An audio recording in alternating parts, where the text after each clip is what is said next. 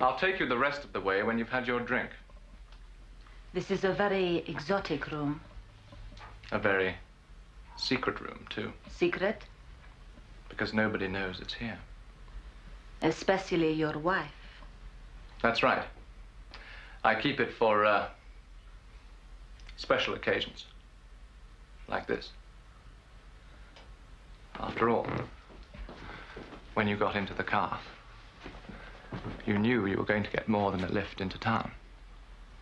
True. I was promised a drink. And so far, I have been disappointed. I never allow anyone to be disappointed.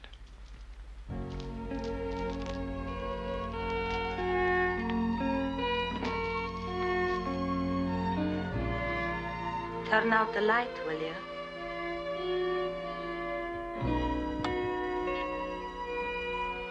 Are you ready? You bet. Close your eyes. I'm going to surprise you. Oh, yes? Are you ready for this?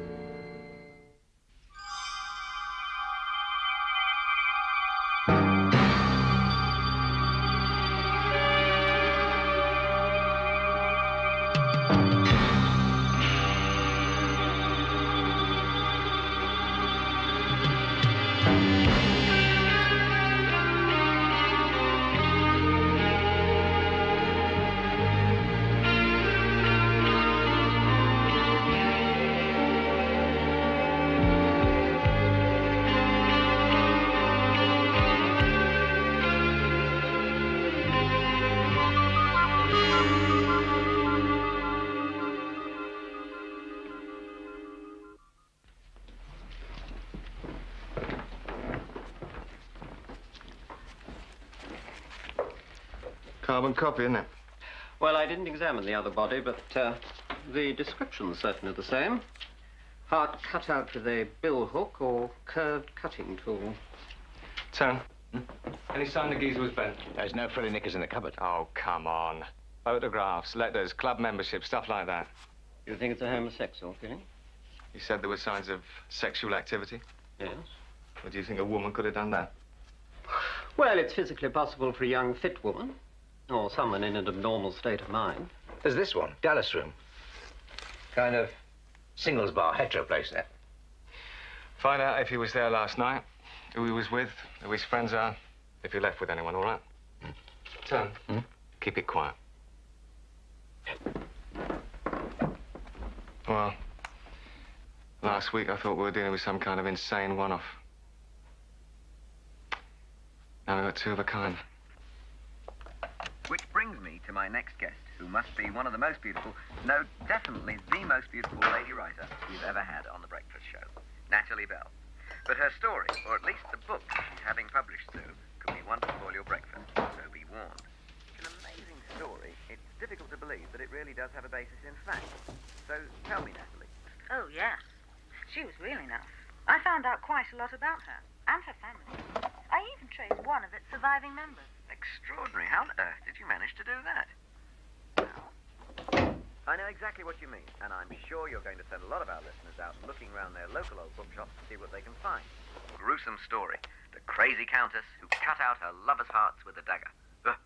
No such ripping yarns from my next guest. But before that, to change the mood, a record for Peter Rawley of Hounslow, Middlesex.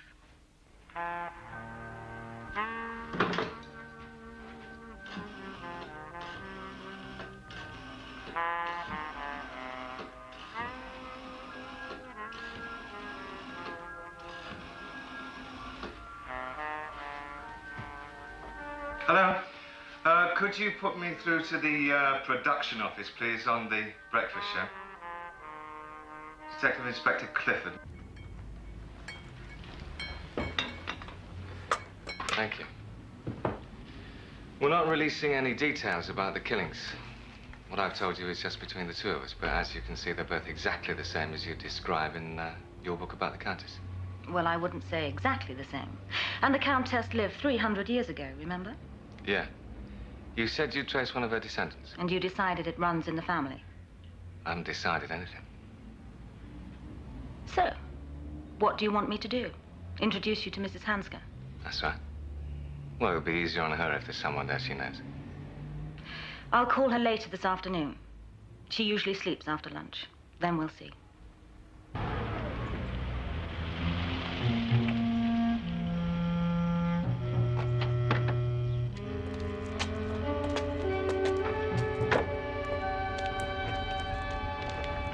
Let me give you some advice. When you talk to Mrs. Hansker... I won't be doing any talking. I'll be listening. No. To tell you the truth, I have become obsessed with this ancestor of mine. Why? God knows. I cannot imagine a more monstrous woman. She seems to have been a perfectly ordinary run-of-the-mill countess until her husband went away to the 100 Years' War. His head falconer gave to her a baby eagle. And I have to say, this is not all he gave her. So, when the Count returned, the falconer, not being a courageous man, fled to escape his vengeance. But for the Countess, there was no such escape. The Count punished her infidelity with much cruelty. He had her dragged on a cart through the whole valley and displayed in all the villages where the headman gave to her a ritual blow. And then, at night, by the light of torches in front of the assembled people, she was branded with iron as an adulteress. But the Count had not lost his desire for her. In fact, the inflicting of this cruel humiliation seems to have quickened it. He locked her up in a tower, but he could not keep away from her. Every night he visited her. She submitted to him silently and waited. And then, one night, she opened wide the shutters on the window of the tower. The moonlight flooded in on the sleeping Count. And then, suddenly, a shadow falls across him. A vast shadow. And into the room swoops the Countess's eagle. He is fully grown now. For a second, he hovers over the sleeping man, and then there is a fierce, rushing sound as down swoops the vicious beak. For a second, a split second, the Count wakes before he dies, his heart ripped out by the eagle. So, the Countess now rules the whole valley. She goes out into all the villages, and she selects young men to be her lovers, yes? She takes them back to the tower, but before his night is over, each one of them dies, his heart ripped out. It was not until her death that they discovered all the bodies. There were 107 of them. Would you like more tea? No, thank you. Well, it's an incredible story. Is he very well known? No, as a matter of fact, it is not. Naturally, it had some currency in our part of the country, but gradually it dropped out of sight until the 1830s, when people liked that sort of horror story. And then it was published in a book of Carpathian folk tales and then translated into German and English and so on. Which is how I came across it. Mrs. Hansker, how many in your family now? In the family? Oh, I am the family. I am the Countess's last descendant. Well, that is why I was so pleased when Natalie came to see me. Our family may die out, but our grisly story will continue. And there's no possibility that there's a cousin, a grandson? No. No, I have no grandson. I see. Well, it's been a tremendous experience listening to you, but well, I don't want to tire you. That is very considerate of you. I would like to call again sometime, if I may. Yes, yes. Speak to Nathalie. She will arrange. I'll telephone you. Thank you.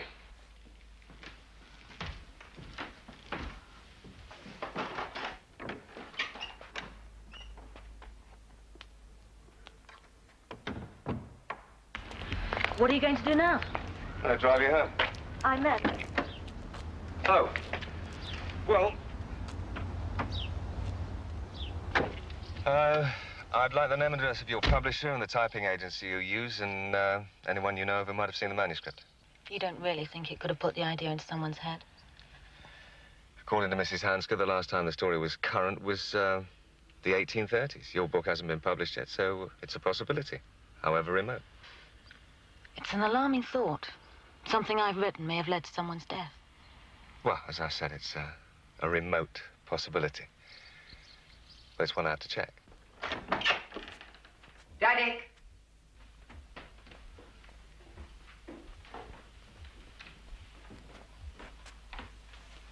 They're gone. I'm not.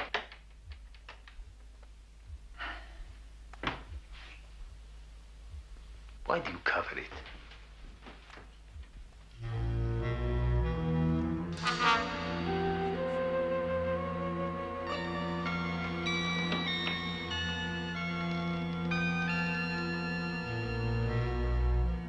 So beautiful. Sometimes I prefer not to see it. Dadek, are you going out? Because I have some work to do.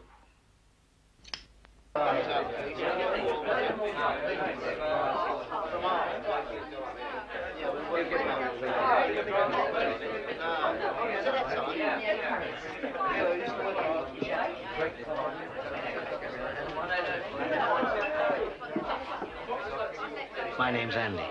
What's yours? I'm not interested in names. What a beautiful voice. You know, you should be doing commercials for caviar. Oh, yes? Yes. I can never resist the challenge of dark glasses. Would you like me to take them off? Oh, there's no answer to that. There. I just bet myself a bottle of Mouton Cadet I could make you laugh. Now I've won, and you've got to share it with me. You want references? Well, don't look now, but check the glamorous lady behind the bar. She's the owner's wife. Ask her about Randy Andy. And that's you. Andy's the name, Randy's the game.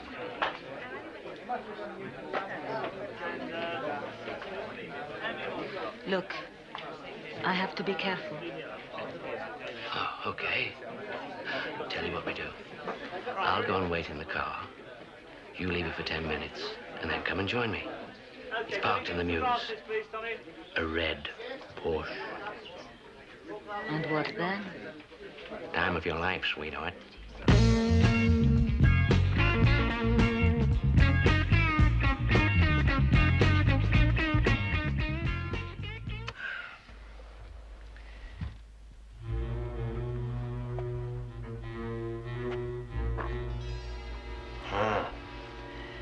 I see a tantalizing glimpse of things to come.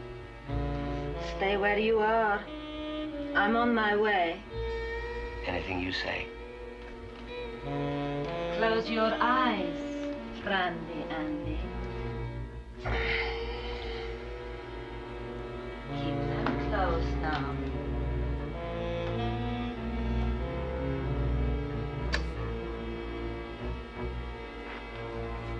Keep your eyes closed till I say.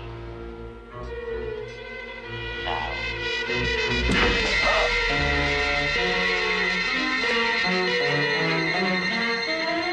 And you actually saw the lady leave, and she left with the gentleman. You Never seen her here before. No, I've never. Oh, this is Detective Inspector Clifford. This is Mrs. Van Lilly. She was behind it. That's fine. And the killing could have been done by 3 different women. The descriptions were never the same. I don't think it's possible. All right, they look different, but that only means change of clothes, a wig. Then it could have been a man. Yeah, yes, it could. But it's why that interests me. I mean, what drives anyone to this particular kind of killing? Wouldn't you say there was some kind of ritual element? The fact that they all seem to be identical. Yeah. But where does the ritual come from? Somewhere deep down in the unconscious mind. What I know about the unconscious mind, you could write on a cigarette paper. Then you'd better come and see my psychiatrist with me. It's not for treatment. He's an old friend. He calls in on me now and then. And you, help him with his problems? He helps me with my research. Maybe he can help with yours. Just as the personal unconscious contains buried images and memories of the early stages of our lives, so the collective part of the unconscious mind is a great store of material from the early stages in the life of mankind. And this is common to all of us. That's why you or I can dream the same dream as the Australian Aborigine. We all have buried images of man as the amiable fruit gatherer, as well as the predatory hunter, the dark side, the wolf within us. Like an iceberg, the unconscious mind is the 9/10 below the surface. I don't like that analogy. It suggests that the unconscious is some dark, destructive force lurking below the surface and waiting to sink the unsuspecting Titanic of our aspirations. But isn't that what we're dealing with? A submerged destructive force? Are you trying to say that Mrs. Hansker's some kind of Lady Dracula who survived by devouring the hearts of young men? Could it be possible for some traumatic event that happened a long time ago to re-emerge generations later? You mean buried in the unconscious as if in the family vault and then suddenly, under the right conditions, reproduced? I don't think so. I think you should examine parallel case histories, thinking in terms of the multiple personality. Like the Boston Strangler? Yes. Someone who, to all intents and purposes, leads a thoroughly unremarkable life, and yet who, at given times, becomes a totally different person, with characteristics wholly unlike his or her other self. In this case, murderous characteristics. And of course, each of these personalities knows nothing of the other. There's no will involved here. But as you said, the wolf takes over. If you insist on the romantic imagery, the wolf takes over. Or in this case, the eagle. Possibly. It would be useful to know more about the family background. My research notes on the family are pretty extensive. Would you like to read them? Yes, I would. But I ought to be getting back. Could I possibly borrow? They're with my typist just now. Well, thank you for talking to me, Doctor. Thanks, Natalie. Help yourself to a drink. Oh, thanks, I will. Cliff, can you get some time off tomorrow? Tomorrow evening, around about 6:30. I'll be getting my notes back during the day. Oh, well, maybe we could meet for a drink and then have some dinner. All right. The pub with the garden. About 7 o'clock. See you at 7.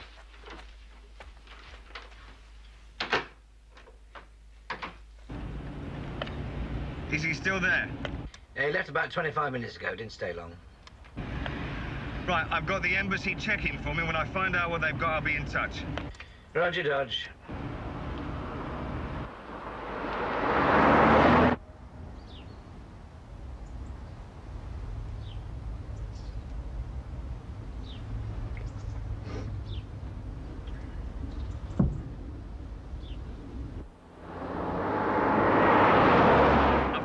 From the embassy. I'll be within half an hour. Roger, Dodge. I'll still be here.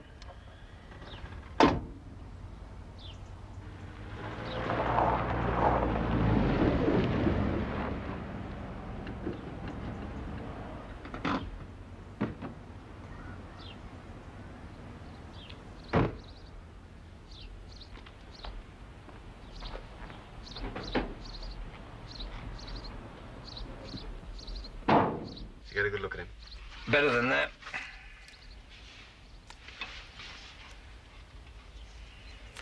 I had a bit of difficulty getting that one, but he didn't see me. Do you know who he is? A fair idea.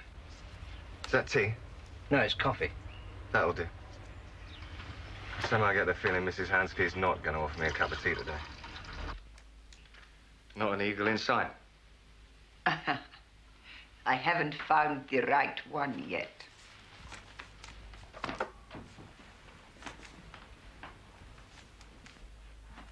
Now, you want to hear more stories of my family? Yes, as a matter of fact. I will tell you the story of how I escaped from the Russians with the help of an English captain. I found myself in a displaced persons camp in I'd India. like you to tell me about your nephew. What nephew? I have no nephew, I told you. I am the last of the Countess's family. Except for Tadek. Which Tadek? Who is Tadek? Tadek Kuczynski. No. No, I won't listen to you. He was with the Radzinski Theatre Company in Warsaw. They were having a successful tour of East Germany. He managed to escape to the West. He turned up in this country last year. You must go away. Mrs. Hanska, there's no point in denying it. It's not going to help either one of you. Don't you think he suffered enough? Persecuted by that atheistic regime of Marxist bullies. He cannot help being what he is. Yes, he escaped, but he is still surrounded by unthinking people who do not understand what he is doing. That is why I have not disclosed his presence. There has been enough of persecution. Tadek is an artist. As such, he must be free to express himself. And how exactly does he do that? How I wish it was the same with you. Things won't get much better, I suppose. Shouldn't really feel this way, but that's how it goes. Poor unlucky me, but that's the way it's got to be.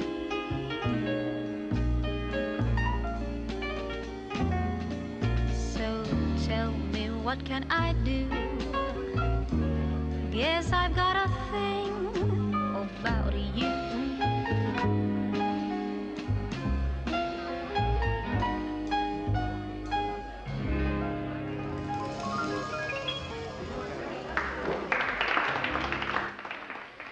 Mr. Tadek Kuczynski, I'd like to ask you a few questions.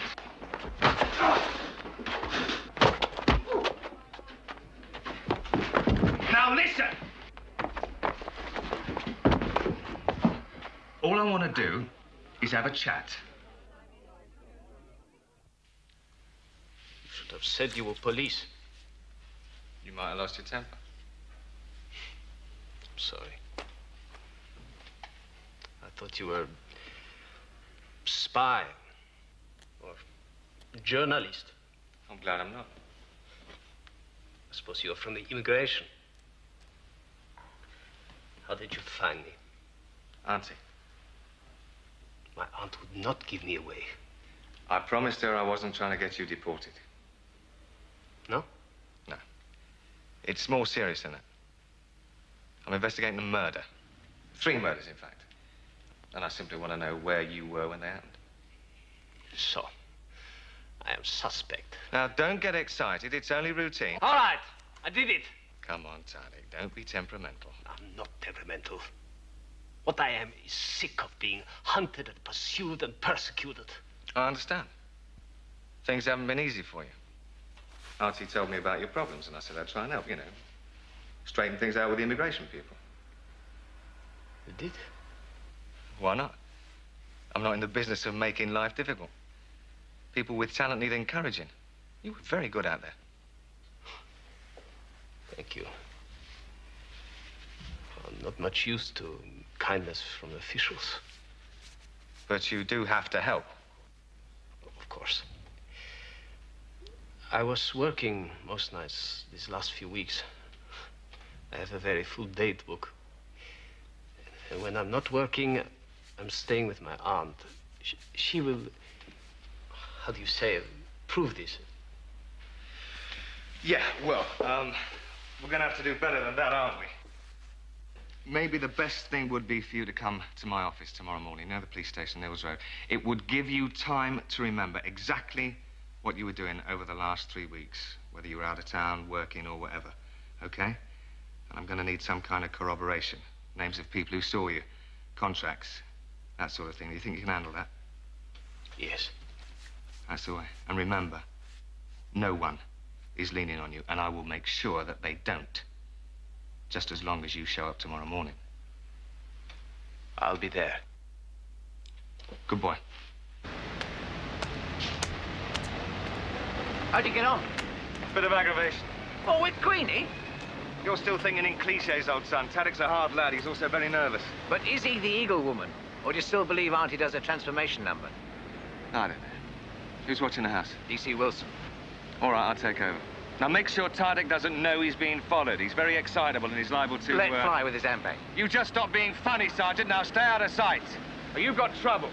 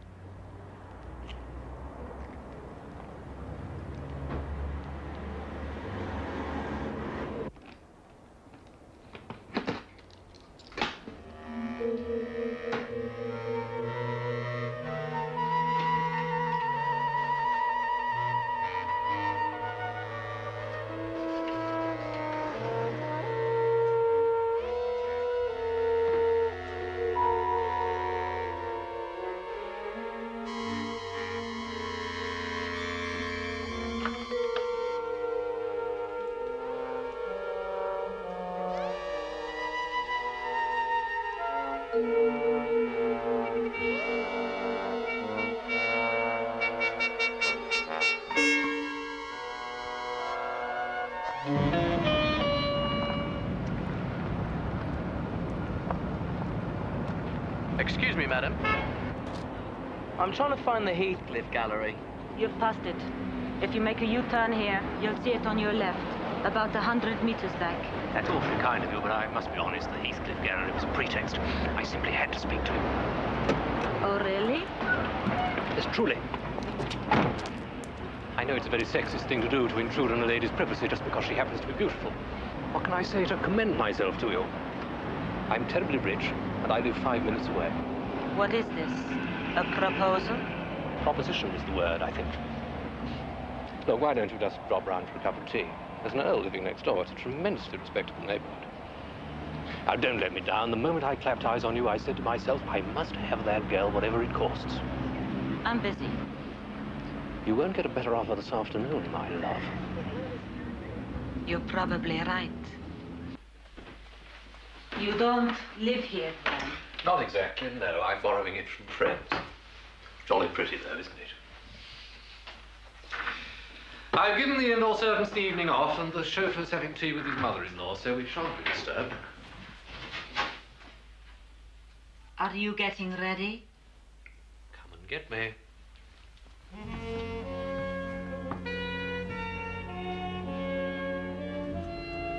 I want you to lie down and close your eyes. Are you going to be strict with me? I'm going to surprise you. Close your eyes. Now, are you ready for this? Yes.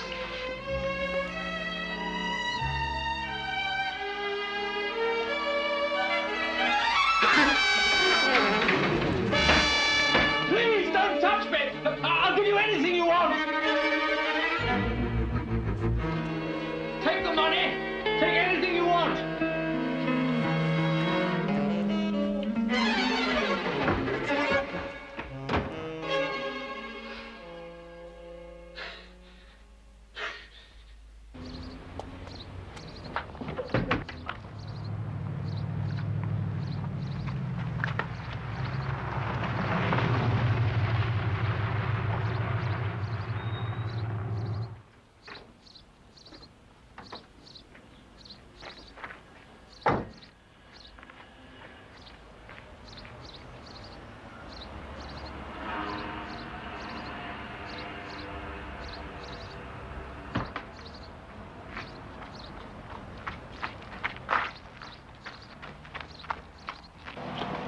Everything in Taddick's statement checks, except the time he was with Mrs. Hansker. There's no way we can ever find out if he's really there or not. Only one of the killings happened when he said he was with Auntie. And she never left the house. Don't you think your theory's looking a bit shaky? What theory?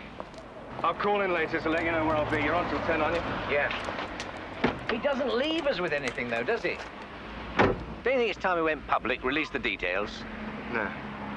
You couldn't play this down. It'd be big news. Next time you pick up a beautiful girl, don't take her to your place. Bring her here. Let's keep it to ourselves for as long as we can, eh? I'd better call the police, sir. Oh, I don't think I'd bother with that, really. After all, she didn't actually take anything. They'd only ask a lot of boring questions.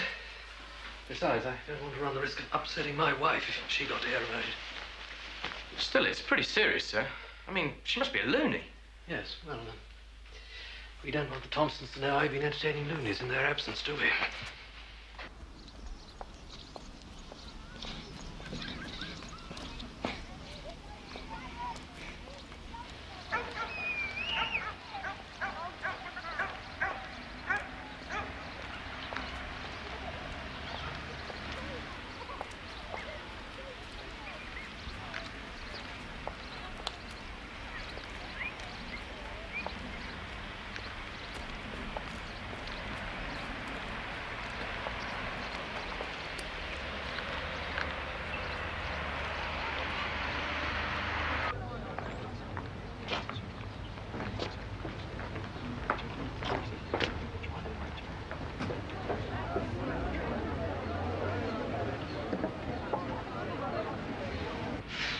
Listen, I live over there. Fancy coming over for some coffee? Why not?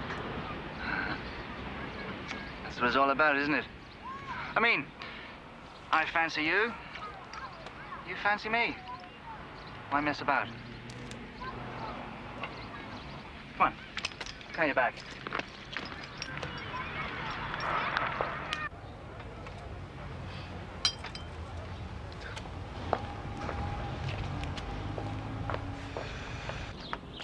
Hang on. See, I've got to be careful about my landlady. She's got a bit of a thing about visitors. Come on.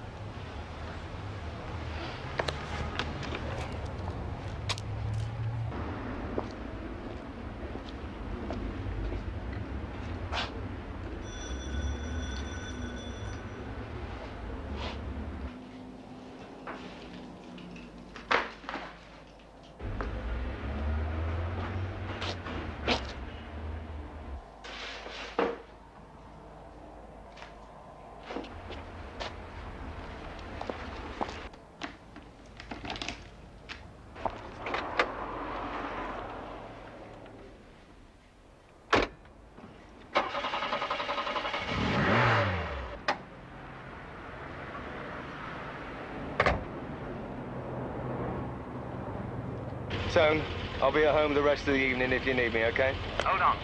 Get to Leamington Avenue right away, north side of the park. It's another one. On my way.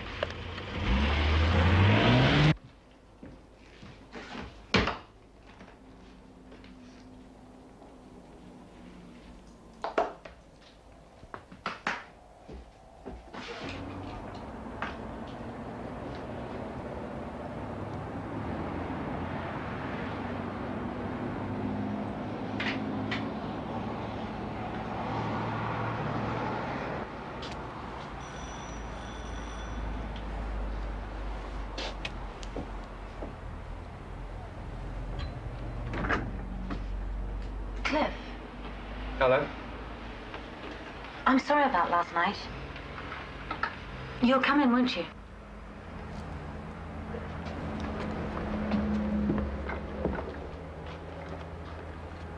I got completely involved in what I was doing yesterday. What was happening? Research for the new book. Well, it wasn't even research, really, just thinking about the story and how I'm going to tackle it. It's always like that, I'm afraid. Once I get an idea for a story, it seems to take over my whole life. Well, I was a bit surprised when you didn't turn up, but then I thought maybe you'd said yes just to be polite. I wouldn't do that. I'm very clear about yes and no. That's good. Now you're here. Stay for dinner? Well, I've come straight from work. Oh, Cliff, you don't have to get changed, for goodness sake. There's the bathroom. Help yourself. Then you can start reading my notes on the Countess's family. That's an offer I can't refuse.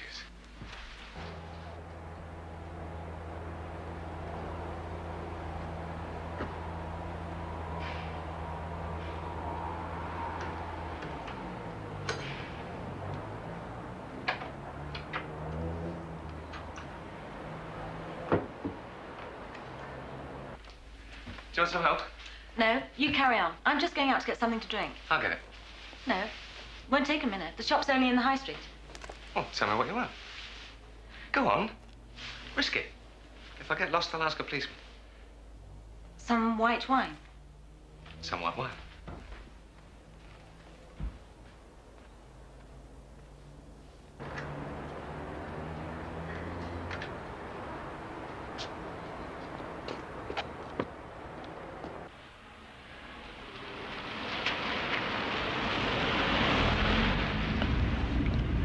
That's where I'll be.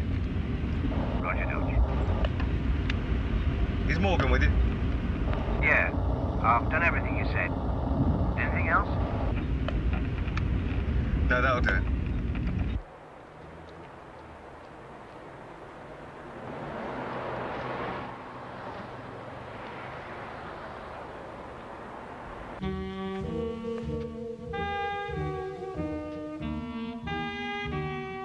Are you ready, darling?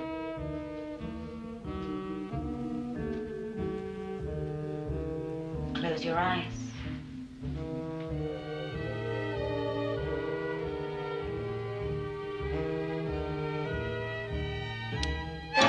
Stand still, Natalie. Just stand still.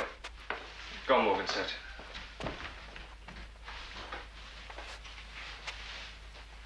I'm sorry, but this is the only way.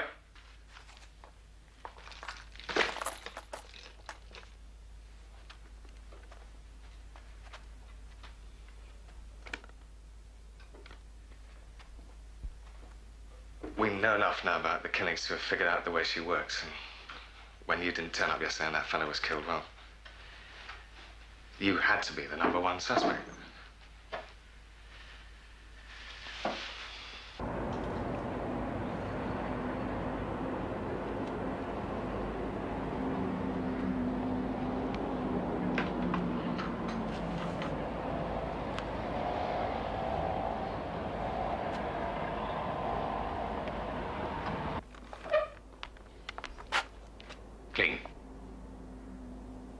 Would you like me to make some tea?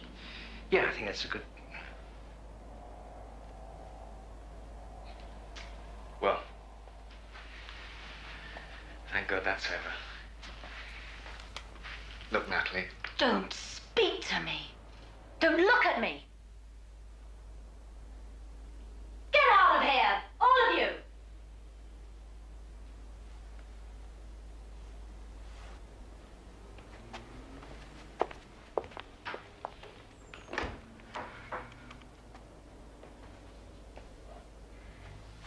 I suppose you think you can justify this with some official jargon or a warrant.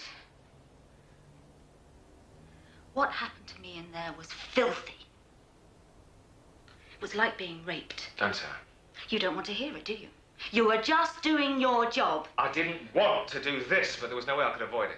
I admire your self-sacrifice, Inspector.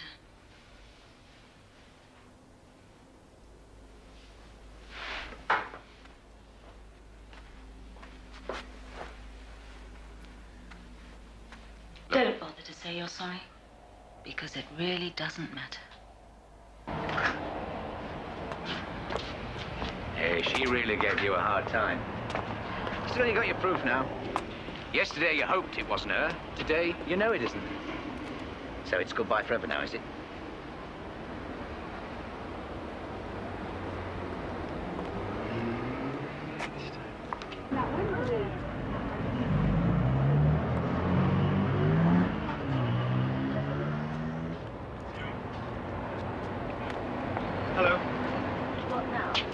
arresting me? I wanted to explain. There's no need. I understand perfectly. I was the suspect. You were the smart cop playing me along. That's not how it was. I knew it couldn't be you, but I'm not just me. I'm in charge of the investigation, and I needed proof. You managed to find the most brutal way to get your proof, didn't you? I didn't want it to be like that. I didn't want to run the risk of spoiling our relationship, but sometimes I have to take risks. All right, you took the risk. And what you are pleased to call our relationship is spoiled.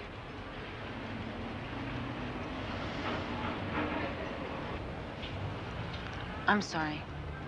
I didn't mean to be spiteful. I was hitting back at you. Do you have the time to talk somewhere? I'll be amazed if you have. I'm making the time. This is important. Yes. Yes, it is. My car's over there. Why don't I drive you home? Look, I've got a better idea. Why don't I invite you to my place and make you some lunch? I'm an ace cook. Maybe I can impress you. I have some more shopping to do. Give me an hour. I'll be there.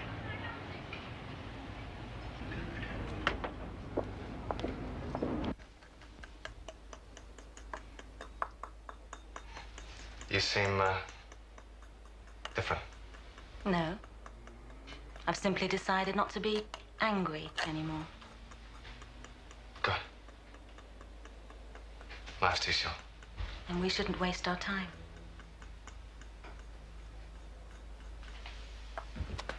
What do you think? I think we can eat later.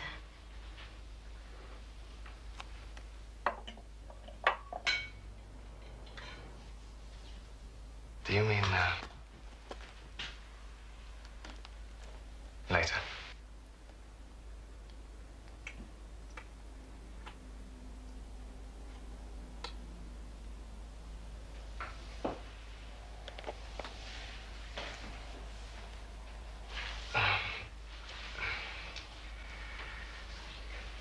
Just, 1 second. What are you doing? I've got to call in, and if I don't do it now, I think it may never happen. Have you no sense of occasion?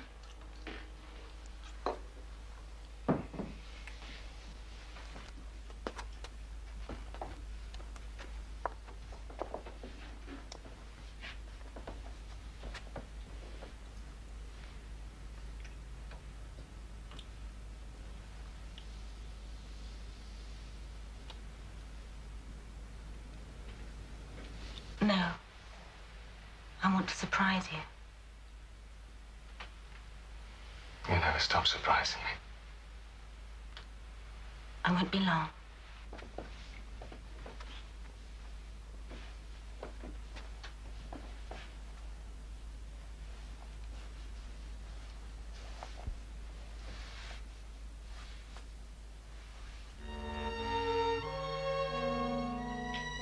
Natalie? I'm almost ready. Close your eyes. They're closed. I'm on my way.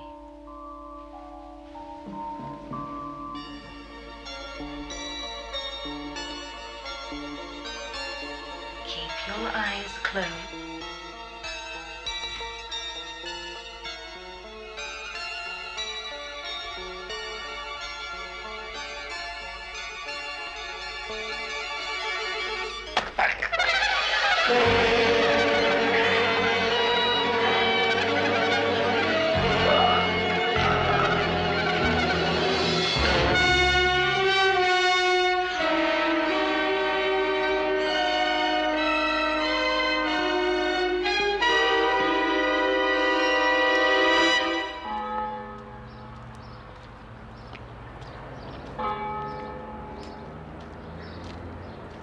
Hello.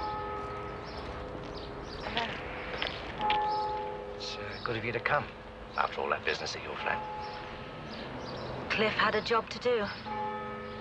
I wish I'd been more understanding. I thought perhaps maybe he would have tried to phone you, put things right. Perhaps he meant to. I don't know. Now the story's out, we get 100 crazies a day phoning in, saying they're the evil woman. How did Cliff find her, I wonder? He didn't tell you? No. Kept it to himself. Went off on his own. First time he'd ever done that.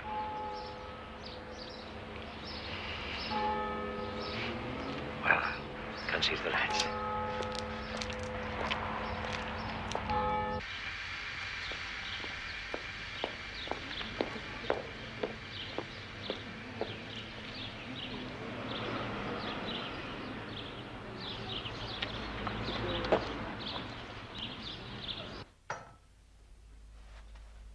Was some journalist scum. He got hold of a photograph of her, sold it to the television. Thanks.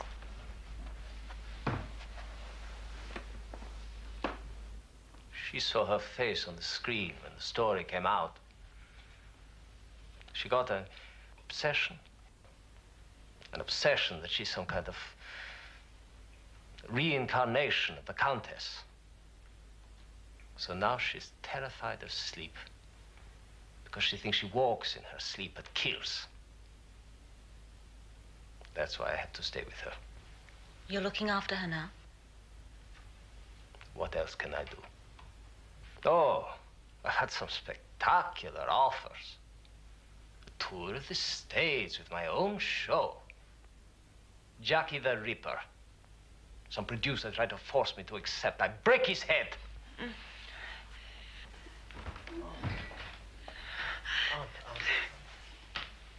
We've got a visitor. Oh, it's all right, it's all right. You haven't moved from your chair. You have been here the whole time. Of course I have. But don't worry. Say hello to Natalie. How are you, Mrs. Hansker? What have we done? You and I. Nothing, nothing. You're upset because of the news. Of course you are. But you've done no one any harm. You didn't choose your ancestor. But she chose me. She lives in me. What am I to do? This is just your imagination. You've been on your own too long, with too many gloomy thoughts. But now you have Tadek to take care of you. You'll be feeling much better, believe me. Natalie, stay with us. Even for a few days. It would be so good to have your company. We could become real friends. I'd like to, Tadek. But I've begun researching my new book. And it's going to take me a long way away.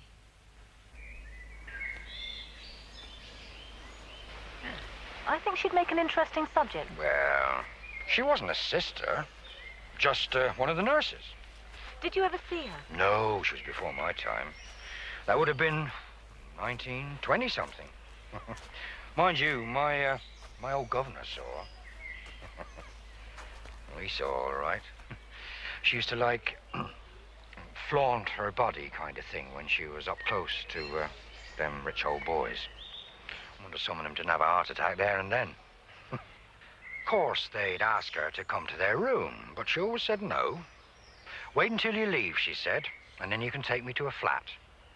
Well, these rich old boys was the kind who'd set up a nice-looking girl in a little love nest somewhere, so that was no trouble. She got the meeting out of her hand, so to speak, buying her fur coats and cars and diamonds and all that. And then when they starts to look around for a bit of something new... She'd strangle them with a silk scarf. You gonna do a television about it? A book, actually. I think she'd make an interesting subject, don't you? Well, it's not much of a job for a lady, but there you are. No was throttling all them old boys.